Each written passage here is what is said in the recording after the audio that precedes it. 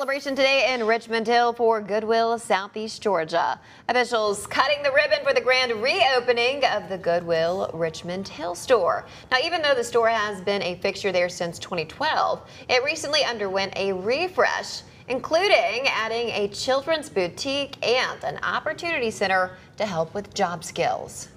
Anytime we have the opportunity to provide additional services in our community, that's what we do. We want the opportunity to serve our community, and that's what we will do here today. This marks the 6th Regional Opportunity Center for Goodwill. They have 16 total stores in their region.